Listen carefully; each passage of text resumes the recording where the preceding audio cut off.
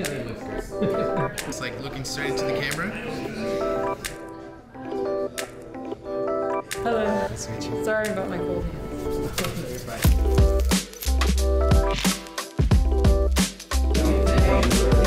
I'll do that in the announcer voice to get warmed up. If you want shady, that's what I'll give you.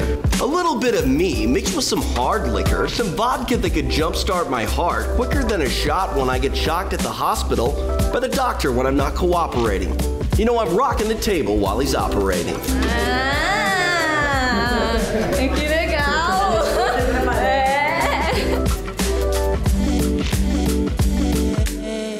What do you call that? It's my thing. I do my thing. Yeah, so there's two sides of my coin. You know, I don't ever get to dress up. The other day I put makeup on. I'm like, wow, it's been a long time because all I do is train. So of course I'm gonna wear a dress or a skirt whenever I can. Are you gonna wear one for the weigh-ins too? Hell no. Because that's the other side of the coin. You know, it's getting close to the fight. So mindset's different for me.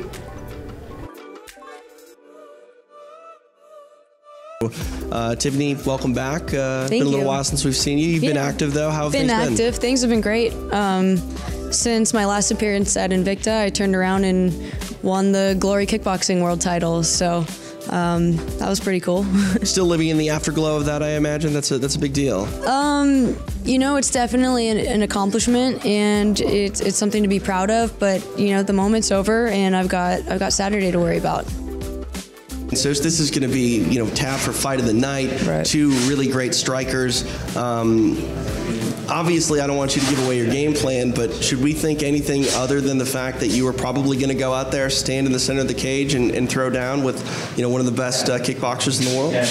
Of course, of course. It's I'm a stand-up fighter. She's a stand-up fighter, and it's a way to test myself and train with the best in the world. Right. You know what I mean? And I can't wait. I cannot wait. Yeah, it's gonna be a stand-up fight.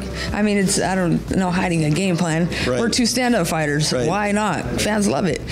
One of us are gonna go to sleep, or one of us are gonna come out bleeding. That's the only option.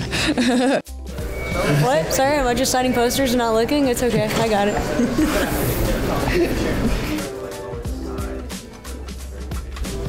I'm a huge fan of the Power Rangers. I was walking through the costume store, wasn't sure what I wanted, saw the White Ranger, the Red Ranger, decided to go for it. Power Rangers was one of my inspirations for starting martial arts, so it seemed appropriate. I want to be a Power Ranger! Not even joking.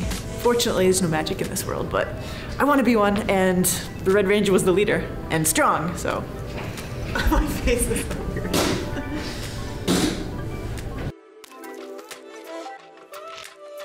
I was tweeting one day, posted a tweet to my fans asking them which song from that Dave Mustaine or Megadeth sings did they want me to come out to. We gave them a few options, and then Dave Mustaine actually like retweeted and tweeted me back, you know, giving me permission to come out to any song, and he also gave him his input on which song he wanted me to come out to. And so Saturday night I'm coming out to Symphony of Destruction.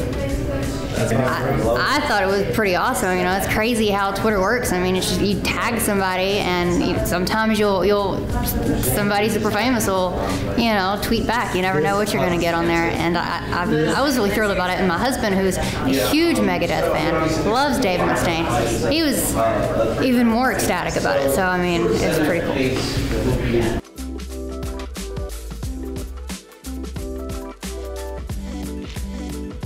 That's hilarious. Like this?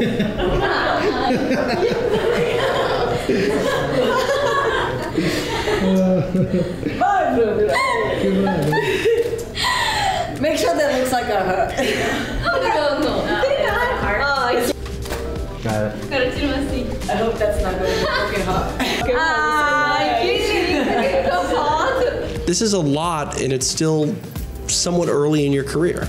No, I don't feel any pressure. I'm really happy about this fight. So, you know, before I get pregnant, I wasn't ready for a big fight. I wasn't ready for, you know, USA and fight like this. But after I get my kid, I don't know, I grow up or something like this. But now I'm ready to fight. I'm really confident, and I'm ready for this everything. Yeah. This fight is, the tale of veteran versus prospect. Does she feel that win or lose for Agnieszka, that at 22 years old, is she likely to be the future of the division? Sim, por que não, né? Queira ou não, ela é nova, tá vindo, tá, vamos dizer assim, já tá começando, ganhando a luta. Então ela tá tendo a experiência dela, mas com certeza sim, mas eu acho que comigo amanhã, depois da manhã, não, eu vou ser a vitoriosa. Hey guys, see it? Show it. Tá pronta? Pronto, já era?